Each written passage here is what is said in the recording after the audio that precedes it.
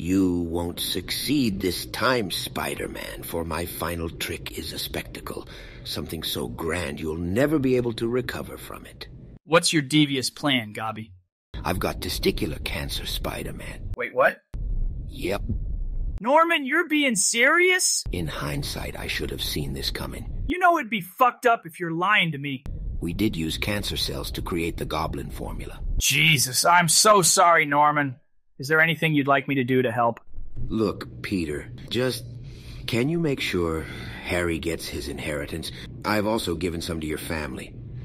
Not as much, but enough. Oh my God. Thank you, Mr. Osborn.